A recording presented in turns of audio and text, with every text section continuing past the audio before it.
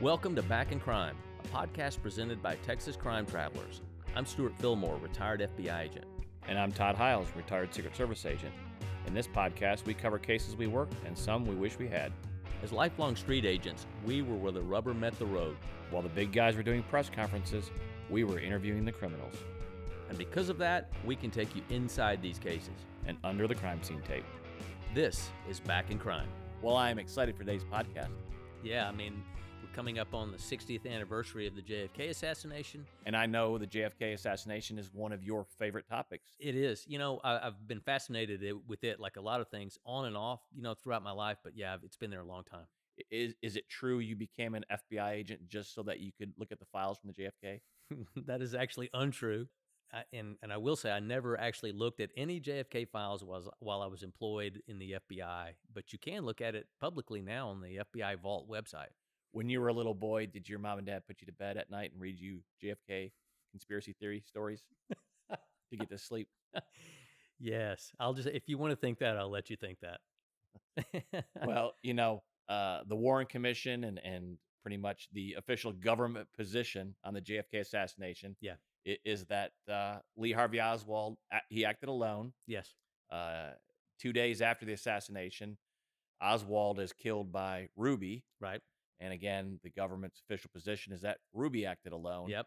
However, there's a lot of people that don't believe. I mean, the majority of Americans don't believe it. Yeah. There's a lot of unique things that have come up over the last 25, 30 years. Absolutely. Well, Todd, something just came up, a month ago, 6 weeks ago, that we talked about on another podcast. A former Secret Service agent came forward. Paul Landis, who came forward and said that he had found the magic bullet. So for a whole lot of reasons that, we detail in the other podcast, if Landis is telling the truth, it means that there was another shooter is ultimately what it means. So I think the people that don't buy the official government conspiracy, or rather the conclusion, they're absolutely justified in that skepticism, And I know today we have this compelling story on somebody named Malcolm Wallace. Yeah. It is funny to me that more people are not aware of this because it's just this is a crazy story. Okay. So everybody that's out there listening, stick with us on this one. This is complicated. There's a lot to it, but I promise you we'll tie this in, and it's going to be a compelling ending that you just will not believe. We talked about this one before in a TikTok video, but we're somewhat limited in time on the TikTok video, but we got a lot of questions and comments on that one and a lot of interest in it, about Malcolm Wallace. Yeah, and as we get going here, it's going to be a journey down a bunch of paths, a lot of paths, and frankly, I'll be interested to see the comments from this podcast, because almost practically every sentence that we're going to say talking about this case, there is another little rabbit trail we could go down, and a whole nother podcast. It is just stunning how much is out there. That again, it's just all part of why no one believes the government conclusion. Well, let's jump into it. And let's do it. So going back to October 22nd, 1951, at the Butler Park Pitch and Putt Golf Course in Austin, Texas, the owner of the golf course was a guy named John Douglas Kinzer. Kinzer ends up getting shot to death in the pro shop. There were a lot of witnesses present, and based on their descriptions of the shooter and the car he drove away in, Malcolm Wallace was arrested by the Texas Highway Patrol about 9 miles northwest of Austin. He had blood on his clothes, and he matched the description of the witnesses that were at the golf course. Now, Wallace was officially charged, with that murder, and he was released on a $30,000 bond pending trial. All right. Now, who is Malcolm Wallace? Well, he was known, I think, by his friends as Mac, Malcolm Mac Wallace. So I'll probably just call him Mac Wallace. But he was born in 1921 in Texas. He attended the University of Texas at Austin. Now, you attended the University of Texas at Austin. I did. Are you trying to draw a pattern here? Anyway, he goes to UT Austin. He's actually the class president there. Were you the class president? I did not make class president, no. So there's so much for your pattern. He served in the U.S. Marine Corps. He did graduate studies at Columbia University. I mean, he was a fairly impressive guy. He goes to work as an economist for the U.S. Department of Agriculture, and that's where he was working actually at the time he was arrested for the murder of Kinzer. Okay, so what happens after the arrest of the murder? So a few months pass by, and in February of 1952, he goes to trial. And in this trial, he's represented by an attorney named John Cofer. So who is John Cofer, you may ask? Well, Cofer was partners with another attorney named Ed Clark. And Ed Clark was actually the lifelong personal attorney of Lyndon Baines Johnson, later to become president of the United States. But at that time, he was just a senator from Texas. So anyway, this attorney Cofer, who's partners with LBJ's personal attorney, Cofer had also represented Johnson in a previous lawsuit in 1948 on a ballot rigging scandal that was in Alice, Texas. It was known as the Box 13 scandal. And I've heard that before. Yeah, and that comes back to, people can look into that, but essentially what the premise of that whole case is that LBJ stole the 1948 Senate election in Texas. With the election fraud. Yeah, so check that one out too. Now, again, that could be a great podcast. That's a whole. The Box 13 scandal is a whole podcast in itself. It's corruption. Believe it or not, I think there's some murders in that one as well that were kind of unexplained, election fraud and crazy. So anyway, for this Box 13 scandal, this John Cofer represented Lyndon Johnson, and now 4 years later, Cofer's representing Malcolm Wallace in this murder trial in Austin, right? So,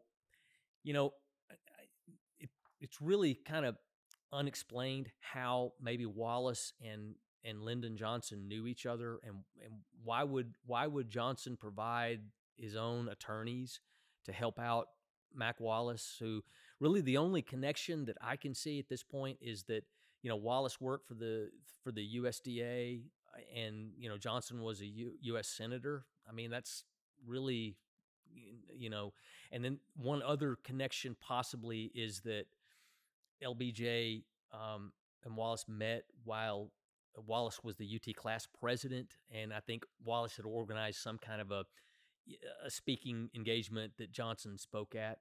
Because wasn't some of Johnson's aides, weren't they former presidents? Yeah, interestingly, yeah. Two of LBJ's longtime aides, one was a Texas governor, John Connolly, and another was Walter Jenkins. Both had been UT class presidents.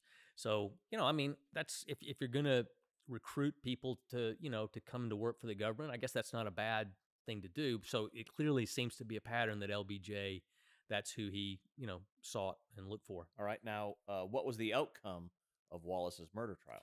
So ultimately, I'm not exactly sure how long the trial lasted. My impression is that it didn't last, terribly long, maybe a week or so. But ultimately, he was convicted of murder with malice aforethought. And 11 of the 12 jurors in the case actually recommended and wanted the death penalty. Okay, so the judge in the case, Charles Betts, when it comes time for sentencing, he just completely discards the jury's recommendation. He gives Wallace a 5-year sentence and then immediately suspends the sentence, which effectively means Mac Wallace walked out of that trial a free man. He was a convicted murderer, but a free man. He served no prison time for just blatantly going in and shooting this golf pro at the pitch and putt course, which let me throw this in. I've actually been to the pitch and putt. That's where I did the TikTok video. It's a great little spot in Austin. If you're ever there, this is just a plug for them. Go check it out. It's really cool. So Wallace is convicted. I think everyone was stunned. It later turns out, of course, that this judge is a crony of LBJ. And again, why would LBJ do this? Why? Because at this point, Mac Wallace is just a USDA economist, whatever that means. And he basically gets probation for committing a murder. Yeah, exactly. So I think he ends up doing, it's a 5-year suspended sentence. I think after 5 years, the conviction was just was removed from his record. So it was crazy for just openly murdering the guy. And so what happens to Wallace after this? Well, this is where, it just continues to get more and more compelling and interesting. But so about 2 months after being convicted of murder, Wallace goes to work for this Temco, which was owned by a guy named D.H. Byrd. And D.H. Byrd was a Texas oil millionaire. He was a close friend and a big fundraiser for Lyndon Johnson. And wait, they're not going to believe this, but guess who owns the Texas School Book Depository? Byrd. D.H. Byrd, yeah. And he owns this from the 1930s and still owns it on the day of the JFK assassination. Crazy. Yeah. And he works there for the next several years, all the way into the mid-'60s. This company does defense contracting. Defense contracting companies, the employees there have to have clearances, top secret clearances. How does a guy with a murder conviction on him, and also too, if you look at Mac Wallace's background, when you work for a defense contractor, that's periodic background investigations done by usually the FBI, but I think in this case, for whatever reason, Naval Intelligence did Mac Wallace's background. They recommended year after year, this guy shouldn't have a top secret clearance, but yet nonetheless, he got it and he stayed with it. So that's another unexplained and funky thing having to do with Mac Wallace. Okay, so now our story here, we keep moving forward. Yeah, so just for the audience, let's just pause right there. We got a guy that's killed a golf pro, that then he's in deep water. He gets help from Lyndon Johnson. Then he gets a job from Lyndon Johnson's buddy, and that's where he's working. So we're going to leave Mac Wallace there for the moment, okay? And we're going to go into another case that ultimately is going to tie all this together, right? So in 1961, there was a USDA, that's U.S. Department of Agriculture. Interestingly, the same government organization that Wallace worked for, right, before this murder. But anyway, there was a USDA inspector, or I think that was his official title. He's actually an investigator. His name was Henry Marshall, and Marshall uncovered a series of suspicious transactions involving what were called cotton allotments, okay, and they were phony. It's a complicated thing. We're not going to get into that. Just suffice it to say that this cotton allotment scheme was a guy that was selling cotton he didn't own and making big oodles of money from it, okay? So it's a fraud scheme. It's a fraud scheme, exactly, okay? This USDA inspector, Henry Marshall, he uncovers this, and he ties it to a guy named Billy Sol Estes. Now, Estes apparently made like $20 million from this scheme, where he's not selling cotton he doesn't even own. Estes also was a fundraiser for Lyndon Johnson. So I hope the audience is starting to see a pattern here. And in 1961, Lyndon Johnson is now the vice president. Yeah. So after Marshall had, found this, we'll go into this in more detail, but later on, Billy Sol Estes testifies at a grand jury in Texas, okay? And so a lot of these details are coming from that grand jury testimony. Apparently, he and Johnson were worried that this cotton scheme is going to uncover a whole lot of political donations going to Lyndon Johnson that he, shouldn't be getting. And so apparently they tried to bribe Marshall, the investigator. That didn't work. Johnson tried to orchestrate getting him a promotion and ultimately a transfer to Washington, D.C. to get him off this case. Marshall refused that, didn't want any part of that. And so, lo and behold, in June of 1961, Henry Marshall is found dead at his ranch in Texas. Now, he had been shot 5 times in the torso with a bolt-action rifle. He had a severe blow to his head, and there was evidence that he had actually suffered carbon monoxide poisoning. Let me guess. This is classified as a suicide. It was classified as a suicide. Crazy. So, yeah, it's nuts.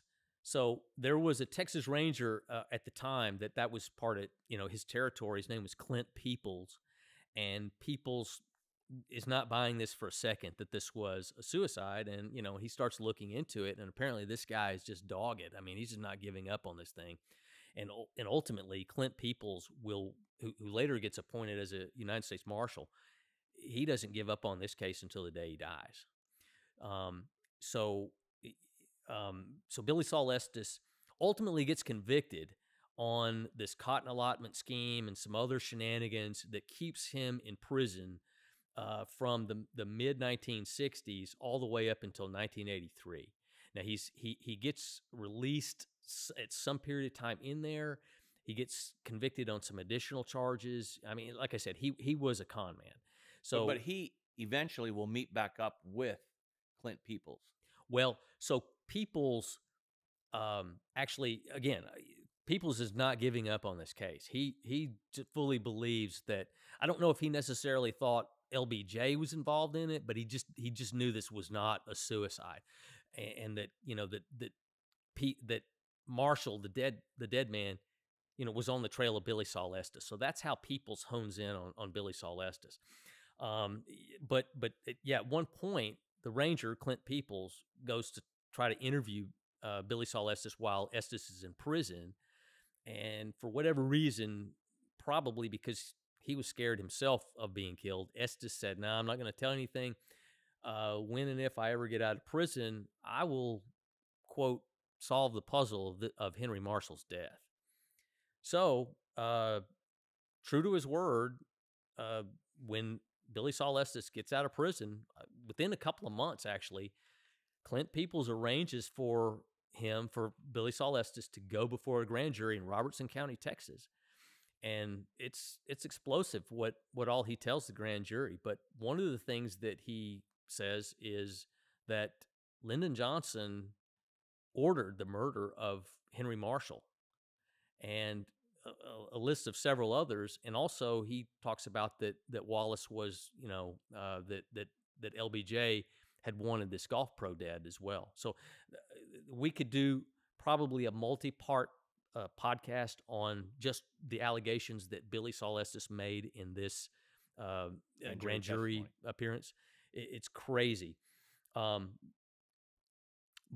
for the purposes of that's ultimately, shows that if we just go with what Billy Sol Estes testified to, it shows that Mac Wallace not only killed a golf pro, but he killed this USDA inspector that is hot on the trail of Estes, and ultimately would have uncovered Lyndon Johnson as well.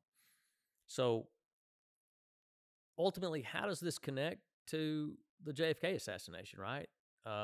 It's really crazy, but so here we go. Here we go. So hang in there. If you've been following along, this is exactly. Stay at the edge of your seat. So in 1998, there was a JFK assassination researcher and author named Walt Brown who called a press conference and presented the results of an analysis of a fingerprint that had been found on one of the boxes of the Texas in the so-called sniper's nest, which is what the government concluded that's where Lee Harvey Oswald shot from at the Texas School Book Depository, again owned by LBJ's buddy D.H. Byrd. That this so-called sniper's nest was made with a bunch of book boxes that were put in this form to basically kind of give concealment for a shooter up in there. And I think there's a famous picture from this.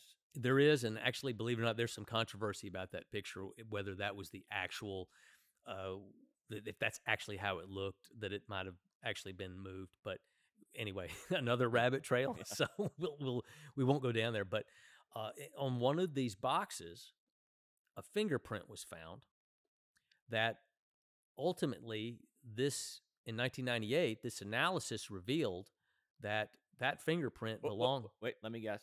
Okay. The fingerprint belonged to Malcolm Wallace. That is correct. to coin one of your favorite terms. That's crazy. Yes. The fingerprint examiner was a guy named Nathan Darby, and he had worked for the Texas Department of Public Safety for many, many years. He was a fingerprint expert. Darby found 34 matching points of identification in this fingerprint that normally about 12 points of identification really is considered sufficient for to make a positive identification. So really, it ultimately boils down to why in the world would Malcolm Wallace's fingerprint be on that box? Now, okay, so Malcolm Wallace worked for a company owned by D.H. Byrd. Okay, he was not an employee of the Texas School Book Depository, right? And just to make a distinction, Byrd owned the building. He didn't own that company. The company just basically leased space at the building, right?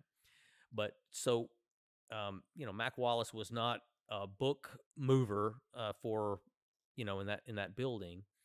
Another thing too is during the Warren Commission, I think there was at least one, if not a couple, of FBI fingerprint experts that testified about how fingerprints on porous surfaces, like a cardboard box, are somewhat fleeting. And so let's say that after Wallace went to work for D.H. Byrd right after the Austin killing in the golf pro in 1951, let's say he had gone to work there, that fingerprint would no longer be there. It wouldn't have lasted that long. The fingerprint had been there relatively recent, right? So again, very, very incriminating. And so, one of the things too that I pointed out in that TikTok video, and people should go check that out too, because I'm actually at that pitch and putt where it happened, is one of the things you ask yourself that ultimately who benefited from the death of John F. Kennedy, and ultimately not only who benefited, but who would have been in a position therefore to direct the subsequent investigation and all that happened afterwards and what each agency did. I mean, it's pretty clear to me that it was LBJ. LBJ benefited from that death. Now, if he was in it or not, he still benefited from it. And there's another thing too that to me is just, it's galling to see. But if the famous picture of LBJ getting sworn in on Air Force One, and right after it happened, of course, there's a series of a whole bunch of photographs, but there was a Texas congressman there, I guess another one of LBJ's cronies, giving LBJ a big old wink, right there with Jackie Kennedy with blood on her dress, and so a big old wink about job well done there, But also, wasn't there something else going on the day of the assassination in Washington, D.C.? Yeah, so LBJ had for years and years and years, when he was in the Senate, had basically used his position there to get rich. I mean, when LBJ dies in 1973, he's worth $20 million. And this guy came from dirt poor poverty, and he was a lifelong, politician, government employee, right? $20 million he ends up with. So at the time of on the day of the assassination of all days, there was a Senate hearing looking into LBJ and another one of his longtime assistants, a guy named Bobby Baker. And we could do a podcast on Bobby Baker too. There's some really interesting stuff in his background. But yeah, they're essentially looking into allegations of bribery and sexual favors by Johnson, right? But that day, Johnson becomes president. Let me guess. The investigation goes away. It just went completely away. Poof, like it never happened. Because he's the new president. Right. So anyway, I've looked into all this. Again, like you said, this is something that has fascinated me for a long time. There is a lot of names in there. But anyway, so to me, this fingerprint that's up of Mac Wallace in these boxes where, from where the shooter supposedly was, is just outrageous. So I'm not a fingerprint examiner, but I have had, we had the basic training of how fingerprints and how that identification works at Quantico. I've on not a lot, but on a couple of cases, I've studied it. My research into the John Dillinger case, I went deep into fingerprints. Okay, so I took it upon myself to take a look at the Mac Wallace fingerprint and and compare it with the known fingerprint that it was. And I want to say it was like the left ring finger. We'll just say that. I may be wrong about that. I looked at this thing, and there are several clearly matching ridge patterns on there. Fingerprints can get a little funky in that, when you take someone's fingerprints, there's a certain pressure that's applied, and the ink captures that fingerprint, in a certain form.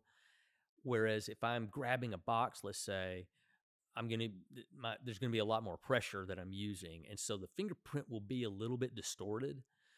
And that's where it's somewhat of an art, is being able to determine, when apparently there's more pressure and all that. But even allowing for some distortion, because there is distortion on it between the fingerprints.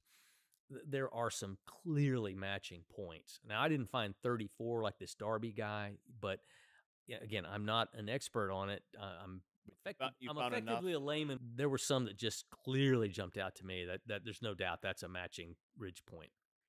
So you believe that was Wallace's fingerprint on the box? I do. I absolutely do. So really the question becomes is how and why was it there?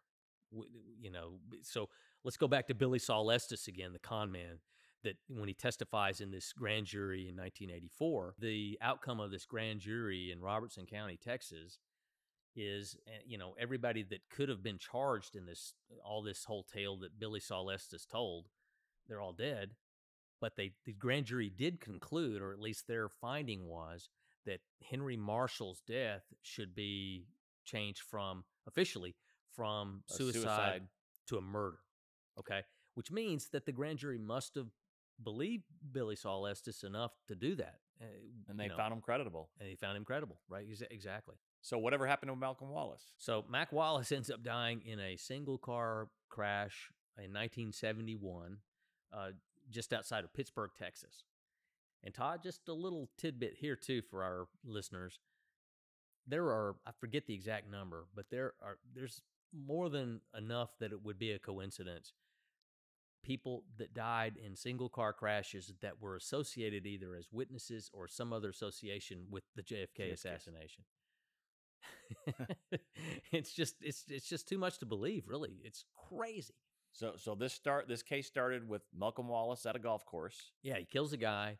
He gets out of the murder charge basically from LBJ's attorneys and a judge crony. Then Mac Wallace ends up killing a guy who was hot on the trails of some corruption that LBJ was involved in. And then Mac Wallace's fingerprint ends up on the 6th floor of the Texas School Book Depository on or about the day of the assassination. And we know on the day of the assassination, all the Senate investigations stopped. So ultimately, who benefited the most? Lyndon Johnson, who became president of the United States that very same day. It's absolutely crazy. I can't believe that this story is not more well known. With a fingerprint, you have 34 matching points. It's just nuts. You've got several murders. You've had a trial. Any one of these things, we'll be happy to go down this rabbit trail. Well, I hope more people enjoyed this. They need to reach out to us if there's questions they want to ask us. Absolutely. Things that we can look into. I'd love the questions in the comments because, another set of eyes on something is always better than none, right? So, yeah, please let us know. We love doing this stuff. We want to go down these rabbit trails, so let us know what's interesting. I can't wait to hear what people think of this new information.